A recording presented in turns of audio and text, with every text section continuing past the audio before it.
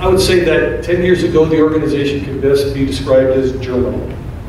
It was very, very early days. In the ensuing 10 years, I've seen amazing growth in the organization. Its reach, its professionalism, and in particular in Dylan, whose leadership of Caminos and mastery of this diverse and complex area of water, and in particular the way that Caminos has integrated community outreach with technological sophistication is truly remarkable.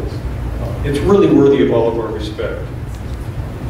I could say a lot more in praise for the man behind Caminos, but I think we'll let his words speak for itself. So please join me in welcome to the I3 stage, Dylan Terrell.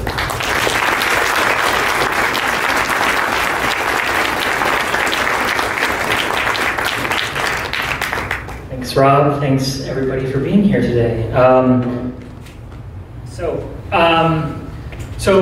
some of you, I'm sure, have heard me. I know some of you have heard me speak before, and today it's an interesting opportunity for me because I get to not talk so much about Caminos de Agua, but talk and talk a little bit about the water issues here, but actually talk more about global water issues, Mexican water issues, and how that all ties together. So it's pretty exciting. It's also a very, very big topic.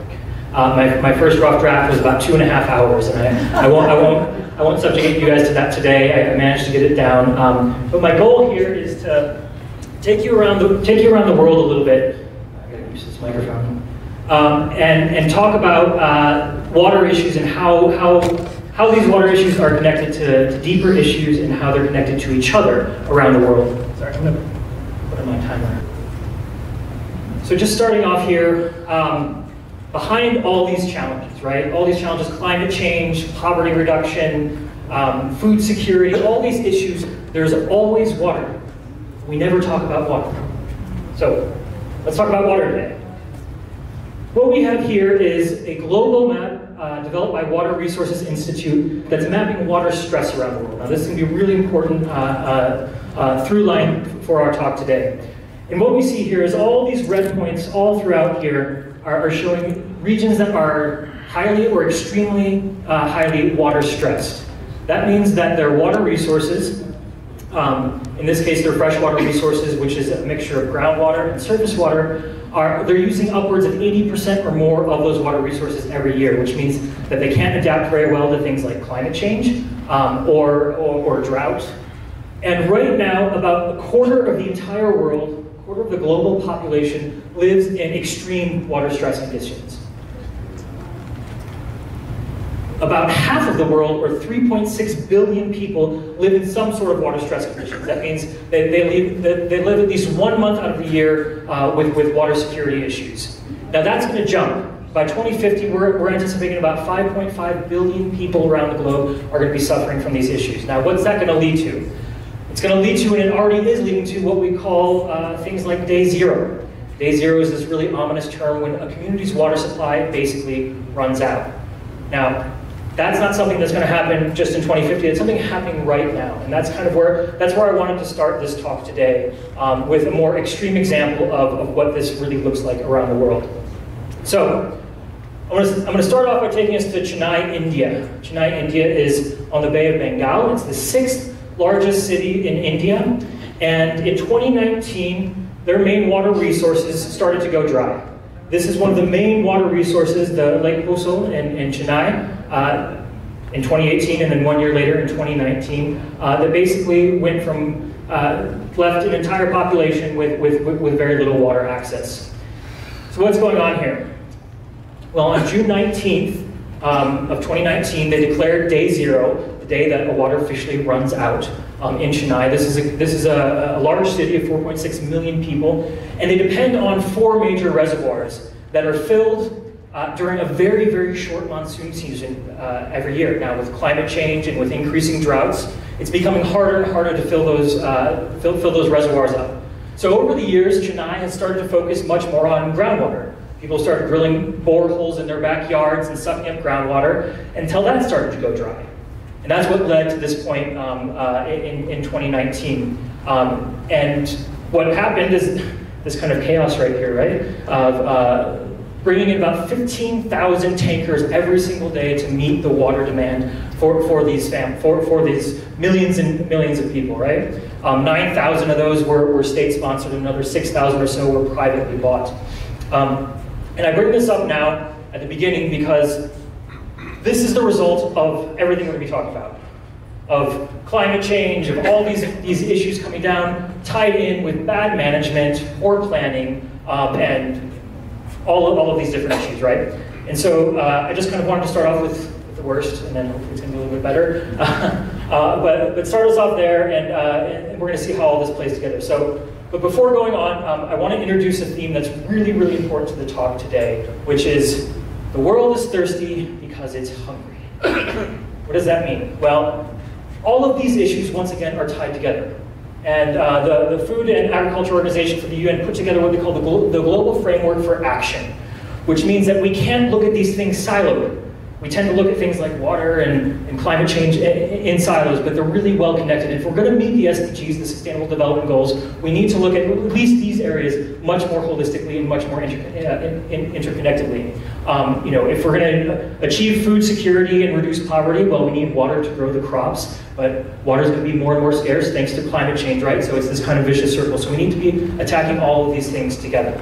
So let's start looking at some of this, right? Agriculture. Agriculture is responsible for 70% of all of the fresh water we use in this world. This is the combination of groundwater that comes from our feet and the lakes and rivers we use to harvest water. Now, 42% of all agricultural water use goes to livestock. Now, cattle are not that thirsty. Only about 1% actually goes to their drinking water. The other 41% is tied up in the food they eat. The livestock, alfalfa, that's what we see here. This is a massive alfalfa production right here in the desert of Arizona. But it's not just the water. On top of that, agriculture is using about 1/3 of all the cropland is used to produce just feed crops for the grazing cattle and the livestock. And 1/4 of all ice-free land in the world is occupied by pastures currently. Now, agriculture is also responsible for contaminating our water supplies, something I'm not going to go into too deep today, but in a very myriad different ways, from nitrates coming off of large feed farms to organic chemicals getting into surface water supplies from pesticides and things like that. And we need to produce more. We need to produce an estimate between 70 and 110% more food by 2050 if we're going to meet the need. So some of you guys may have seen something like this before, right? How much water does it actually take to produce a pound of beef? This is through the water community, very, very prevalent, about 1,800 gallons for 1 pound of beef. A much more ominous translation to that, at least to me, is 15,000 liters for 1 kilo, right? Now, we use this as kind of a shock statement, and it's true, it is true, but it's misleading.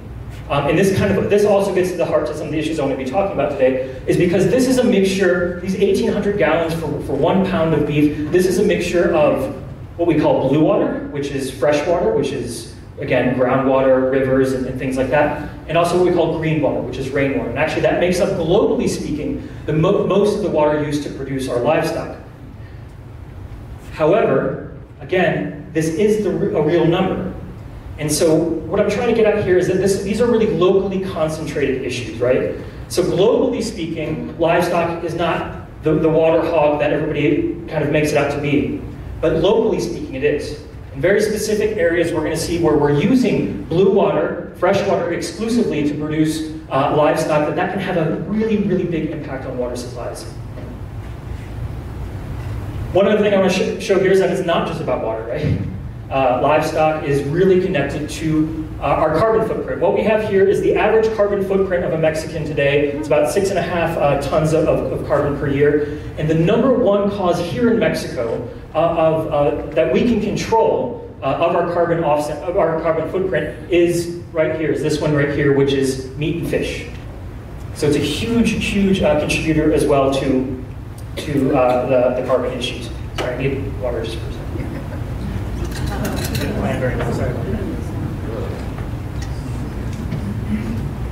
Okay, so I want to start taking us on our journey, and I was thinking a lot about where to take you guys, all to different parts of the world and things like that. But it really made a lot more sense to start in our own backyard.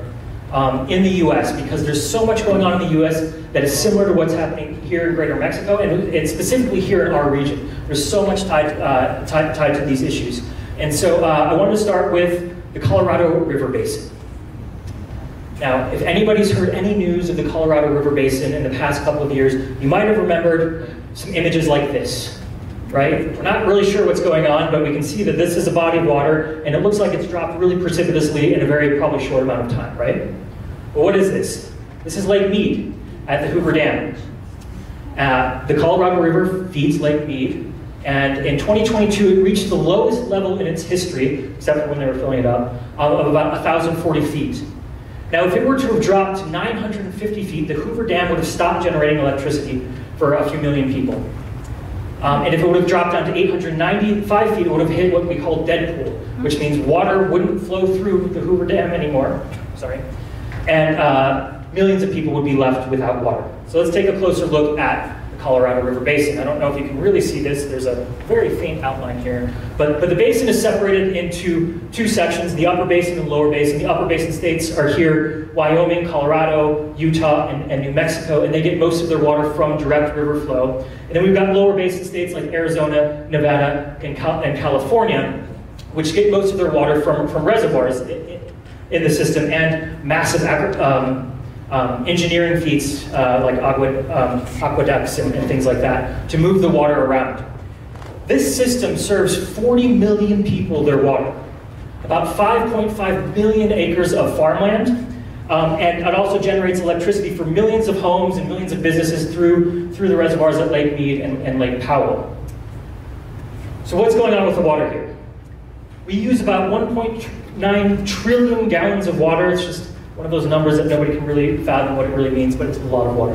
It supplies 40 million people with all the water. And we can see here that we're using it for residential, commercial, a lot of crops, and you guys can probably already guess where the majority of this water goes to. 79% of it goes to agriculture in the entire system. And if we look really closely, we're producing things like cotton, wheat, corn grain, and barley, but really, 56% of all of the water goes to livestock feed. 1% in actually watering, and the other 55% in actually producing the feed, right? Alfalfa, hay, grasses. And actually 37% of all the water that flows through the Colorado River Basin is for alfalfa. Alfalfa is almost exclusively used for dairy cattle. This is 3 times the amount of residential water use that's used in the system. Now, despite that, the biggest risk to the system right now, or the biggest new user of water is in fact residential. And that's where I want to move us to next, is specifically Phoenix, Arizona, which is part of this system.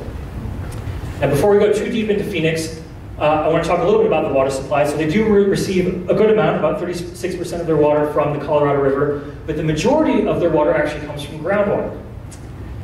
Now, groundwater in the US, there's been a recent data set created by the New York Times of all people. That's the most comprehensive that I think I've ever seen.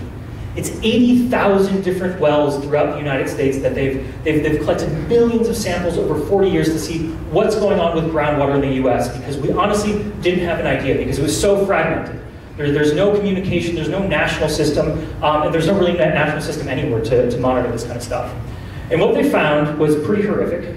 With these 80,000 systems, about 45%, almost half of all the wells have been in significant decline over the past 40 years. And these wells are serving for farming, but also they're tied to like 90% of all the drinking water systems in the US. So this is a big, big deal. And what's happening with climate change is that there's less snowpack, which means there's less water getting into rivers, which means we're drilling and we're taking out more and more water. And that's exactly what's been happening in Arizona and Phoenix. What we can see here is that over the last 10 years, the median well depth, these are all the wells that have been cropping up around Arizona, the median well depth went from 96 feet 10 years ago to 196 feet this past year. An absolute brutal overexploitation of that finite water resource. So, what's going on with Phoenix? Phoenix is the fastest growing region in the country right now. And this year, Arizona said that Phoenix doesn't have enough groundwater to serve the developments that are already approved. So they canceled those right away, right? Of course not, they're moving forward. So what are they gonna do? Where are they gonna get water from, right? Well, quite clearly, the only option on the table right now, the only one that's been submitted, and the only one that's actually under consideration, which will probably get approved in some form, is this. Running a pipeline from Mexico 200 miles across the UNESCO Biosphere Reserve, a 2,000 feet incline to Phoenix here. Now it's not just pumping the water, because they're pumping it from the Gulf of California, also known as the Sea of Cortez. This is salt water.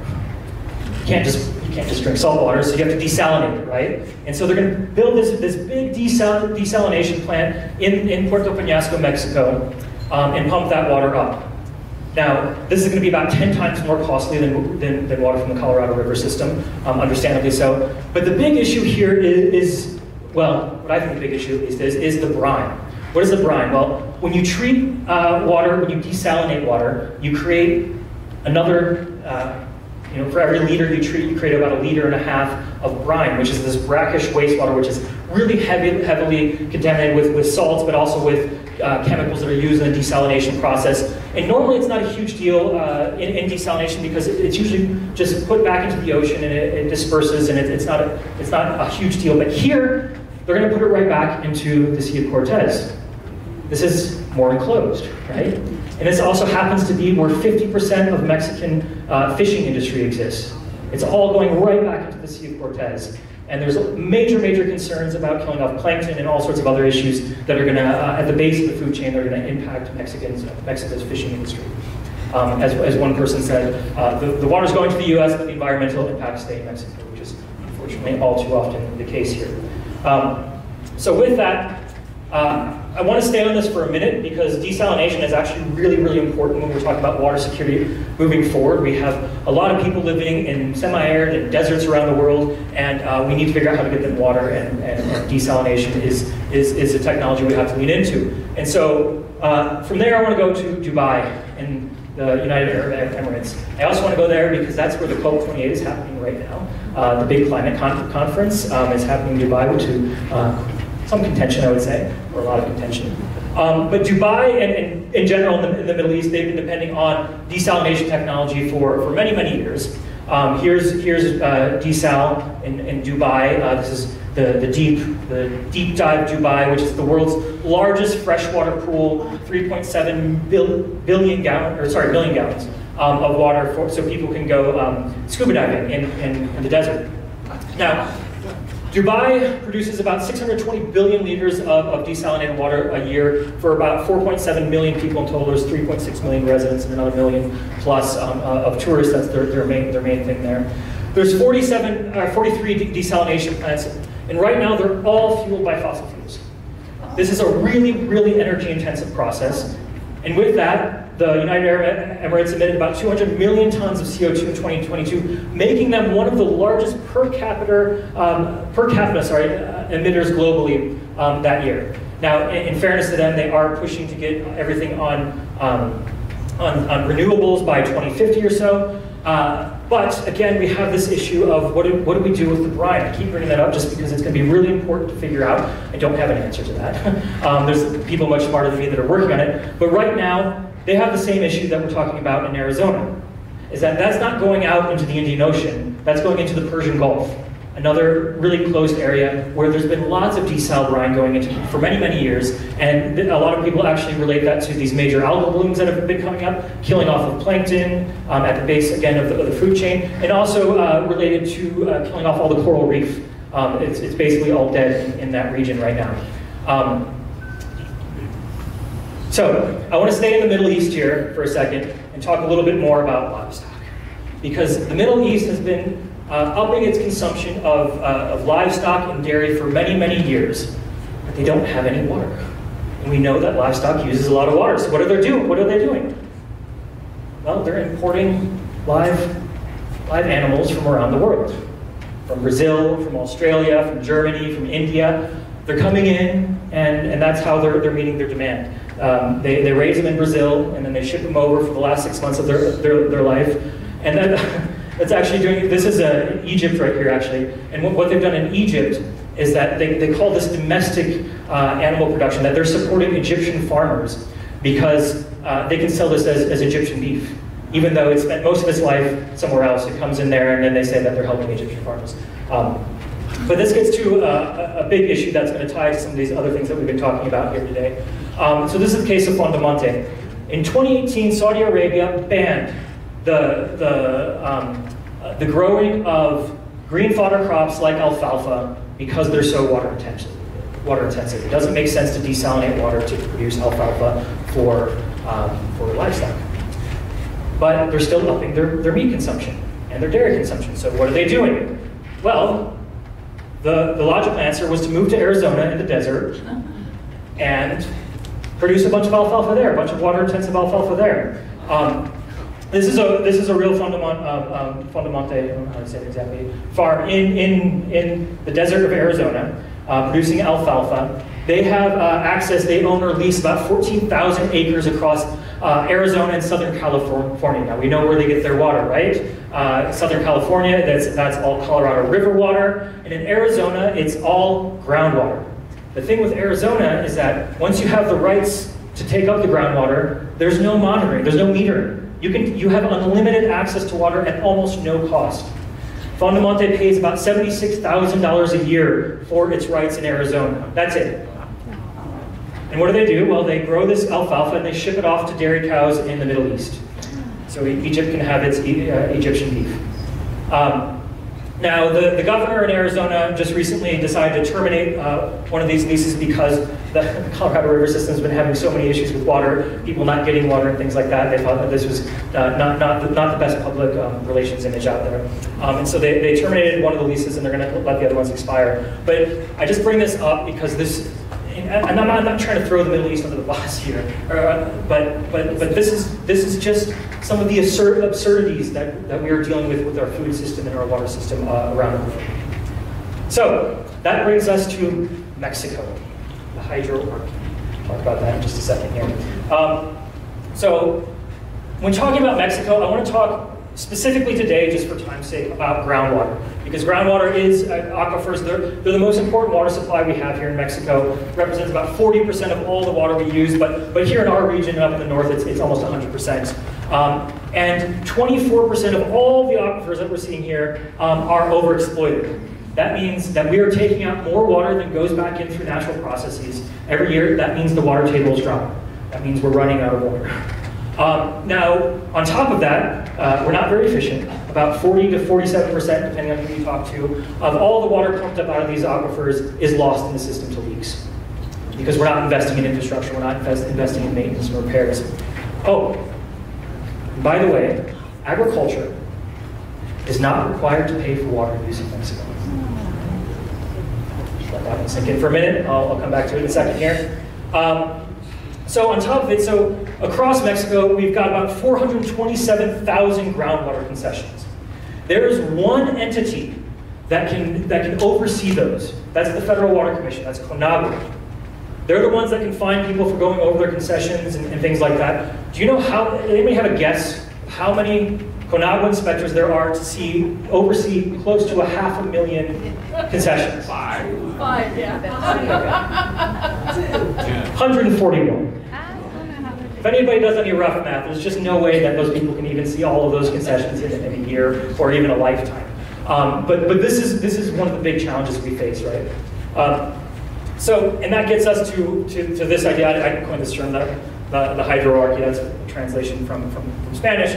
But agriculture uses 75% of all the water here in Mexico, and the majority of it is concession to these things called irrigation districts. Now, I'm not going to go too deep into it right now, and to be totally frank, I don't fully understand it because it's a really hard thing to understand. But just to say that about 70% of all the concession water is in the hands of about 2% of the title owners. That means a very small amount of people hold an enormous amount of power over the water we use here in the country. So much so that these irrigation districts hoard water at times, and they sell it back to municipalities and government. Tijuana has said for years that it's being held hostage by irrigation district number 14, who hoards the water and gives it back to them, at really high prices. It's almost impossible to monitor the amount of water pumped by concessions. Because again, there's almost 500,000 concessions, and there's 100 people or 140 people running around trying to figure out what's going on with them, because there's no digital system that's got all this tied together. Did I mention already that agriculture is not required to pay for water here in Mexico? Okay, so on top of it, federal investment in water has gone down for a lot of different reasons. But basically, with low gas prices back in about 2015 to 2017, the federal government decided that they're going to drop their investment in subsidizing water projects around the country by about 45%. And with that, they really leaned into this idea that they have that this should be run by the municipalities. It is. That's what we live in today, is that the municipalities really run the water systems throughout the country. So what we're saying there is that we're going to take this vital resource, absolutely necessary for all aspects of human life, and we're going to put it in the hands of the least professional, the poorest level of government. The directors at the municipal water authorities, the average amount of time they're there is less than 2 years. That's what we decided to do. So I haven't talked a lot about drinking water, but I wanted to touch on this in a minute, because to see what happens when we don't invest in water infrastructure, kind of what happens to both water quality and water scarcity. So what we have here is, this is a data set by the World Health Organization and UNICEF that's been looking at the share of the population with access to safely managed drinking water for the past 20 years or so, from 2000 to 2020. And what we can see here is that this is Latin America up here, and this is the world. We can see that the world's done a lot of work, especially the last 10 years, of trying to get people onto safely managed drinking water. To the point now that we're approaching about 80% of the global population that's there. This is Mexico. Mexico has remained almost stagnant for the past 20 years. This is what happens when we don't invest in water infrastructure, right? 57% of the population, more than half of the population, still does not have safely managed access to drinking water. This becomes even more stark when we look at the least developed countries in the world. The least developed countries in the world have been doing a pretty good job of trying to get up there, and they're gaining on Mexico. This is shameful. This is absolutely shameful that an economy of this size still has half of its population that doesn't have access to clean drinking water. Now, it's not only drinking water, it's also water stress and water scarcity that we've been suffering from not being able to invest in these systems and not being able to properly manage our water resources. This right here, what these are municipalities. And what the green ones mean that these are municipalities that have water access every single day. The red ones are municipalities that have water access once or twice a day. This data set represents about 50% of the entire population of Mexico right now. And as you can see, back in the year 2000, we had close to 60% of municipalities had daily access to water, and only 2% had access about once or twice a week. What's happened? Well, this green graph has gone down to about 33% now of municipalities that have daily access to water, and the red has gone up. So now 20% of all municipalities in the country only have access to water once or twice a week. And we don't see this any more acutely than we do in Baja California. Sorry. Back in 2000, Baja California Sur, 76% of the population had daily access to water. Today, less than 25%. This is where we're going, right? And we really can't talk about water in Mexico in this year, 2023, without talking about Monterrey. Monterrey, Mexico is the second most significant economic sector in the entire country. It's a population that's been booming, about 5.6 million people. And last year, they declared day zero, when their reservoirs were at less than 5% of their capacity due to massive drought throughout the country. So there's tons of industry there, right? And so the Mexican government reached out and actually pleaded over and over again with Coca-Cola, with Heineken, with 60 plus other large extractors, asking them to use less water to make more available for public supply for human consumption, because we're in an emergency. It fell on deaf ears. They opened up less than, around 4% of their 90 billion liter average that they have access to every year, which wasn't nearly enough. And so because of that, this is the scene we saw until the rain started coming and refilling the aquifers. I will say that Coca-Cola did open up its Topo Chico factory and said, anybody who wants to come gets free water, but it was, it's in a part of the city that's not very accessible and not very useful for most people. So with that, it's hard for me to talk about water in Mexico without talking about Coca-Cola and water privatization. Mexico historically was the #1 consumer of Coca-Cola and soda products globally per capita, because Coca-Cola has a huge presence here. Now, with the soda tax in 2014, that's actually been really effective. Now, Coca-Cola was very against that soda tax, as was the US government, as was the European Union, but it's been proven to be actually very effective in actually lowering consumption of soft drinks, and it dropped Mexico down to the 4th position. But I'm not going to talk about, that's not what I'm here to talk about. I'd love to talk more about that, but we'll just talk about Coca-Cola and water. So Coca-Cola has 46 concessions that we know of, that we've been able to trace throughout the country. About 28 million cubic meters, that's about 28 billion liters of water they have access to every year. But it's not all just to produce Coca-Cola. Coca-Cola also makes and bottles water. In fact, they sell about 25% of bottled water in Mexico. And this is huge. This is a multi-billion-dollar a year industry. Now they pay, from what I can tell, a fraction of a peso per cubic meter. Cubic meter is about 1,000 liters. And just to give you guys an idea, the average cost for residential use across the country, this varies widely, but there's a really interesting study done on this, but the average cost per cubic meter is about 80 pesos. Coca-Cola's paying about 20,000 times less. Now, obviously, they have to treat the water, they have to bottle it, so it has all these other costs that go in, but they ended up selling it in the form of CL for about 2,350 pesos. So just an absolute massive markup. And with that, let's talk a little bit more about bottled water in general. Let's not just throw Coca-Cola under the bus. By the way, GAN is the biggest seller of bottled water in Mexico. The French company, they represent about 40% of it. But anyway, Mexico continues to be the largest consumer per capita of bottled water in the world. Why? Because 57% of the population doesn't have access to safely managed potable drinking water. We already talked about that, right? But this is about 5 times above the average, and about 70% are these Scotophonies that we all know very well here in the country. Now the thing is that we can't trust the bottled water part of the time. There's been some really interesting studies, mostly by this researcher, Dr. Diego Gracias Ortiz, from the UNAM San Luis Potosí, who discovered levels in things like CL. Actually, I shouldn't say that because I don't remember which ones. But in bottled water, she found levels of arsenic that are 7 times above the allowable limit. They're selling this for a massive markup. They don't pay basically anything for their water. They treat it and they sell it back to us, and they don't even have the decency to treat it part of the time. Peñafiel in 2019, after a study done by Consumer Reports in the US, discovering arsenic levels almost double the allowable limit, had to shut down their factory because of the political blowback from that. So that brings us here to where we are today, Guanajuato, getting closer and closer to home, and how all this ties together, I hope. So what's going on in Guanajuato? Here we are in Guanajuato. This is that water stress map again. And Guanajuato is in this extremely high water stress category, again, meaning that we're using 80% of our available water or more every single year. It's or more, by the way. And what we've seen, so we in Caminos de Agua just did an analysis looking at all of the aquifers in the state, and we found that it's actually about 65% of the aquifers that are overexploited. But here's the rub.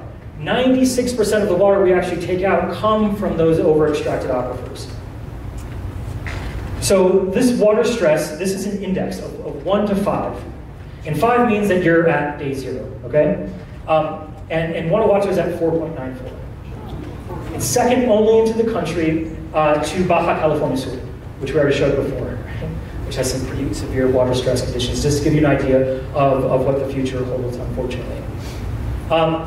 Now, I want to get more specifically into our region. Here we are in San Miguel. I'm not going to go into San Miguel because San Miguel is not a hydrological zone. San Miguel is part of a greater watershed called the Upper Rio Laja watershed, which is these 7 municipalities with, where about 700,000 people share access to water, mostly groundwater. We do have the raging Rio Laja that comes through. used to be raging. It used to be a year-round river, but now it's a seasonal river that comes into the Presa Allende here at the bottom. And so what's been going on in our region? Well, with the advent of tube wells back in the 1940s, 1950s, we started drilling wells, and we could drill those wells tens of meters deep, 10, 20, 30, 40 meters deep, and start extracting water. But then, with the first green revolution in the 1970s, we started to drill a lot more wells and extract a lot more water. So much so that we knew by the early 1980s that we were already over-extracting our groundwater supply. We were over-exploiting it. We were taking out more water than goes back in by recharge. By today, we have thousands of wells in our region, and the water table's dropped hundreds of meters. We quite often test wells in our region that are 500 meters deep, 10 times deeper than when they first started drilling several decades ago. And with that, we've started tapping into fossil water. In our case, this is water that's upwards of tens of thousands of years old, that's been mixing and mingling with volcanic rock and taking up all sorts of minerals and metals. Lots of them good, like calcium, magnesium, but a couple of bad ones in our case, arsenic and fluoride, are taking up in very, very high levels. These are things that we've been testing in Caminos de Agua for many, many years, and this is just one example, but these are the arsenic levels that we've tested. And basically it means everything that's over here is bad.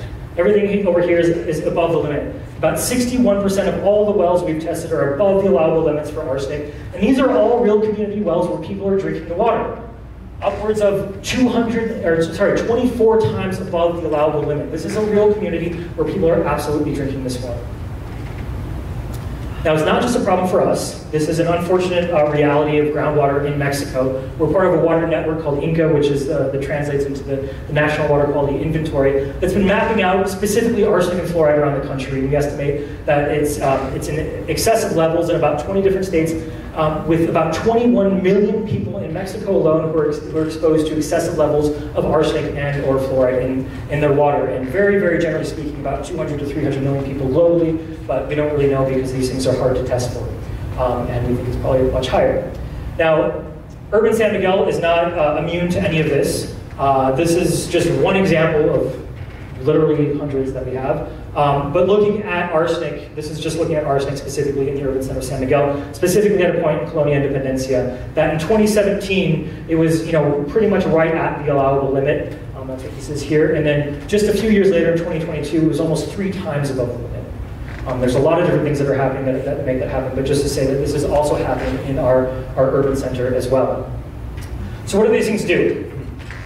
Well, fluoride is good and bad. We need fluoride. I don't want to demonize fluoride too much because we need it. That's why we have it in toothpaste. Fluoride is probably responsible for the end of tooth decay around the world. But when we start consuming it, and the levels that I was just showing before, it starts to have the opposite effect. The reason we have fluoride in toothpaste is because it has a really strong reaction with calcium. And so what happens is when we start ingesting it at these really high levels, it starts to deteriorate the calcium. The first thing we see here is dental fluorosis. This is irreversible.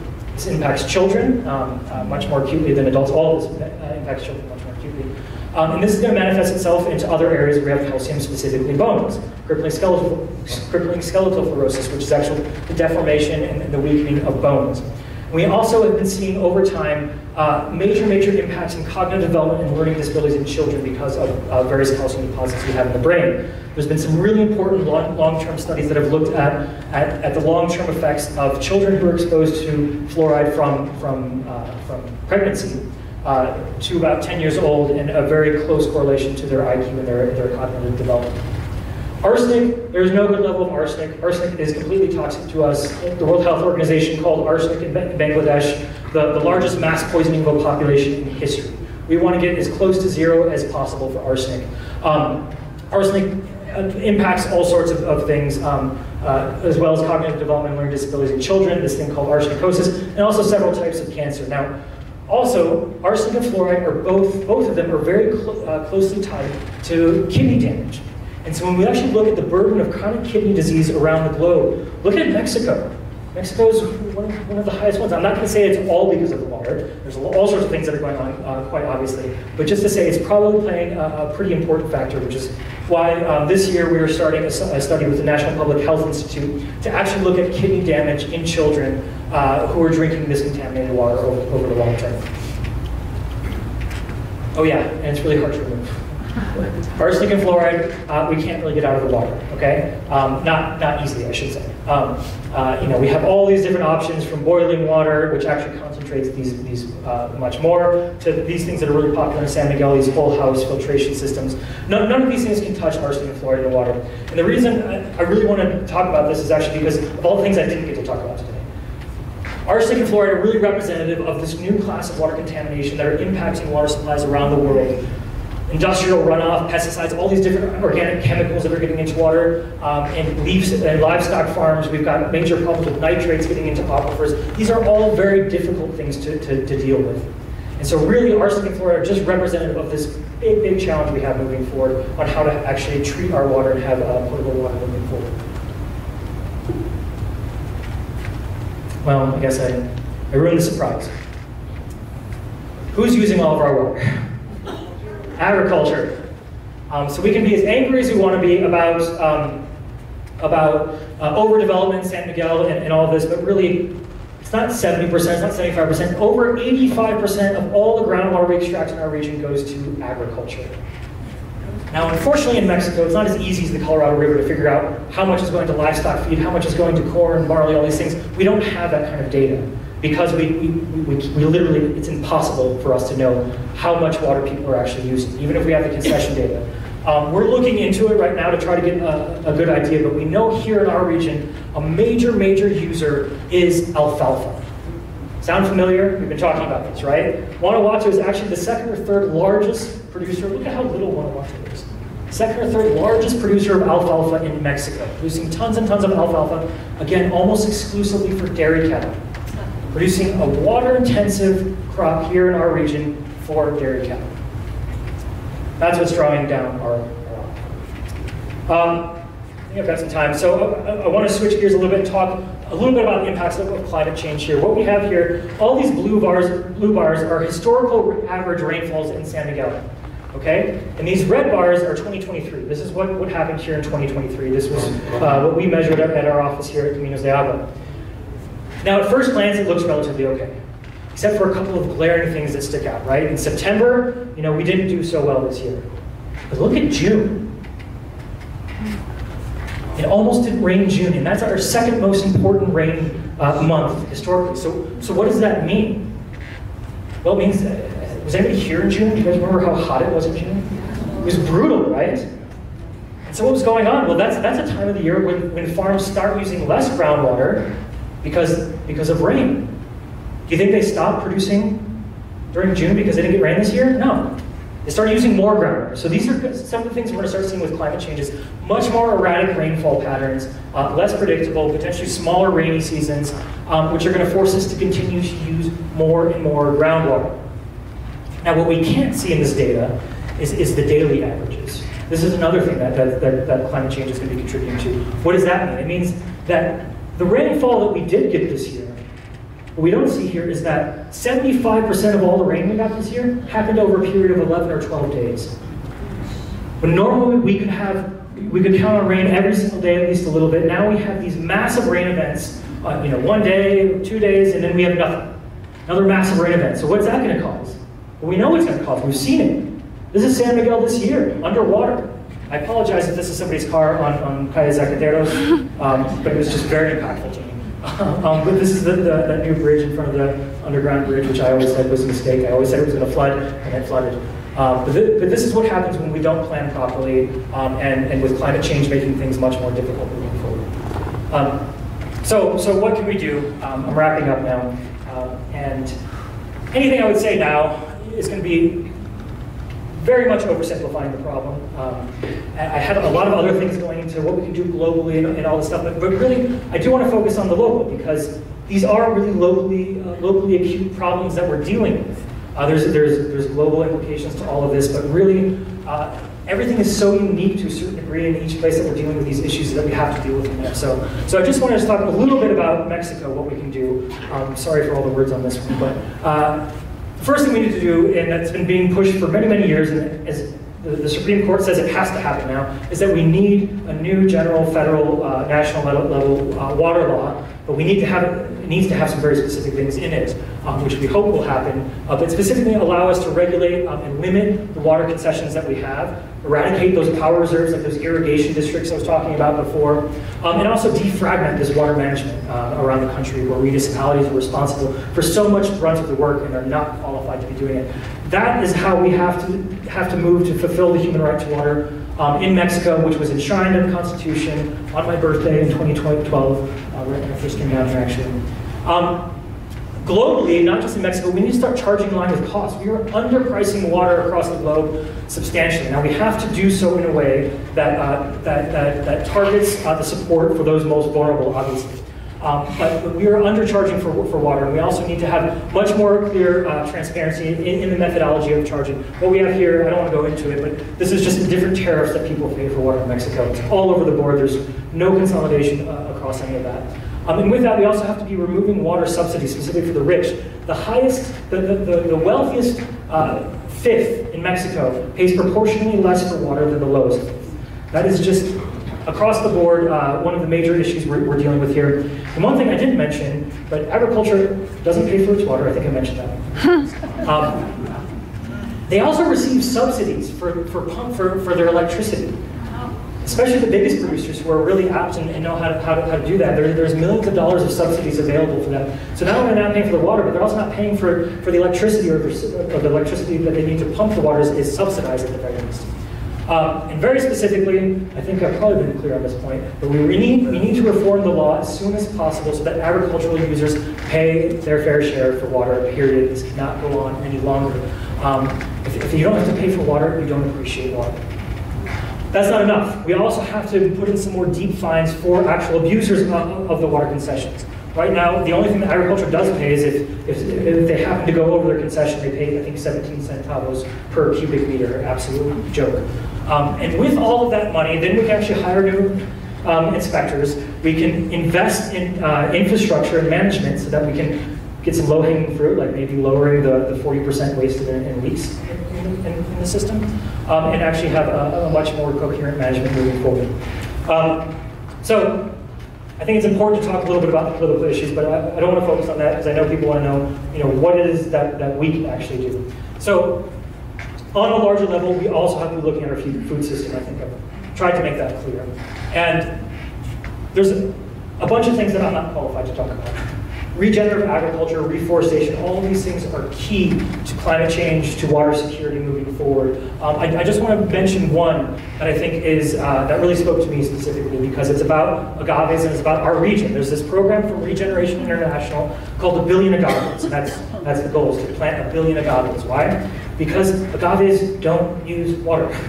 They use almost no water. And what they've found is that when you chop it up, that's what's happening here. When you chop up agave, you plant it densely with things like mesquite trees, which are also use very little water once they mature, and they're native to this region. When you chop it up really finely and you ferment it, it actually becomes a really highly nutritious fodder for cattle, for sheep. There's actually an example right out here. There's a couple examples here that I know of. The Organica Ranch has one with sheep right now, more as a demonstration. But I think Cañada de la Virgen, they've started using agave fodder in their production there. And the cool thing about agave is that we use, do you guys know what we use agave for? You guys must know. Tequila, mezcal, right? To make tequila and mezcal, you use what's called the piña, the heart of it, right? And then you chop off the leaves, the pencas, which are massive, huge biomass. And you know what they do with the pencas? Nothing. It's like 90% waste. They have no use for the pencas. But you can turn that into animal fodder, right? So you can actually have a pretty interesting system here moving forward. So I just want to mention that the system also sequesters carbon, which is an added plus, and again, doesn't use water, so that's pretty cool. Also, we're looking at rainwater capture, right? We can't only depend on groundwater. Now, we can't harvest enough rainwater to meet all of our needs. Well, technically speaking, you could if you do the math, but it's not feasible. But Mexico City's been making huge strides in this. A lot of people always ask us, is it actually legal to capture water in Mexico? And it's actually being promoted by the government right now. This is a huge, huge thing in my eyes. The Mexican government a few years ago made this pronouncement that they were going to build 100,000 household rainwater harvesting systems in Mexico City. Now they've gotten to like 60,000 and the program's coming to an end, but it's still a huge, huge initiative. They just announced this, they're going to be building 2,000, close to 2,000 rainwater capture systems in all of the elementary schools in Mexico City moving forward. So we're starting to take this on, that we have to take advantage of our other water resources, not only groundwater and river and reservoir water moving forward. What can we do? Well, we can capture rainwater, right?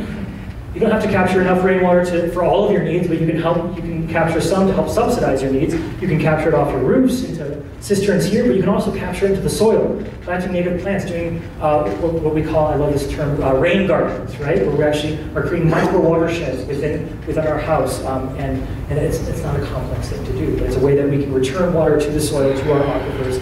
Yes, it's a little bit of water, but every little bit counts, and more than anything, it connects us to our water, which is something that we really need to be doing moving forward. We can also be learning from desert communities. These are both from Arizona. This is Phoenix, who's been creating a food forest after all of the drought and all the issues with the Colorado River. They've been doing lots of amazing things. I love this one. This is in Tucson, Arizona. They have like half the rainfall that we have every year, but they're doing amazing things with rainwater capture. I don't remember what this is called. I call these like the sunken boulevards, because I remember on World Water Day a couple years ago, I was watching a Sapasma truck go down the street on one of those boulevards that was filled with non-native species and just spraying it at 12 o'clock in the afternoon with water to get these things to grow. And it's like, if you just change the chip a little bit, right? And instead of putting it above ground, let's bury it. And all of a sudden we realize that we have roads which have a massive amount of surface area to capture rainwater, divert it into these little sunken boulevards, and return water back to the ground and the plants. So just some things we'll be looking at moving forward. We also have to talk about water treatment, because those contaminants, those chemicals, contaminants I was talking about, those aren't going away. In our case, in our region, they're absolutely not going away. The damage has been done. There's no turning the clock back on arsenic and fluoride contamination. It's just not possible. One of the big things we have to look at is desalination, right? This is why I was talking about desal before. This is a community-scale desalination system that we looked at many years ago, and it's just very inefficient. On a good day, we produce like 2 liters of water. So they said it could produce upwards of 19, but I never saw that. But this just came out. MIT's been doing some work on desalination, and they've got a really simple system that's producing 5 to 6 liters per hour, I think. And they say it can be cheaper than tap water moving forward. So these are some of the things we have to be looking at.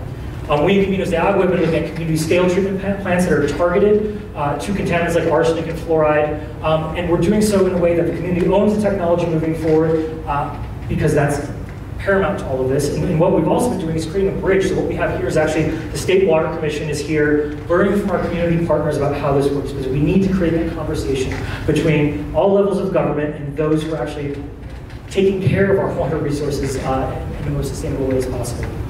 And I just want to end today talking about one thing very specific that we can do, because we have to talk about it. We have to talk about the water we use.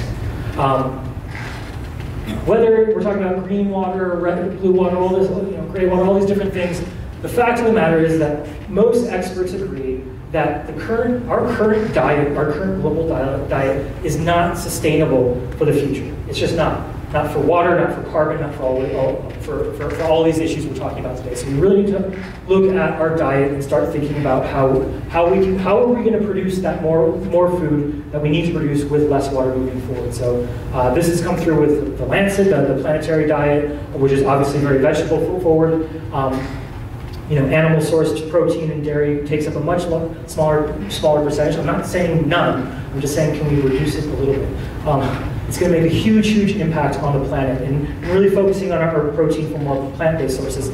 Now, I show this because, with a little bit of hope, I think, is this is what's happened in Mexico. This is pretty cool. This is I don't know when you guys were kids. When I was a kid, it was the food pyramid. Was what told us what to eat. It turned into something different, which I don't know what it is. Mexico had what they called the plate of good eating. And they just changed it this year in 2023 to not just be the plate of good eating, sorry, it's the translation, but it's the plate of healthy and sustainable eating. And it's based off it's largely based off the planetary diet. So they're taking the cue here. They put water in the center, right? They lump together dairy and eggs and all these things and meat into what they call from animal origin. It takes a much smaller portion of the pie and really focus on legumes for less water intensive, less planet intensive or environmentally intensive source of protein. And also it's really cool because they use things like tortillas and natural crops and things that we consume here in Mexico. So I'm going to leave it there and open up to questions.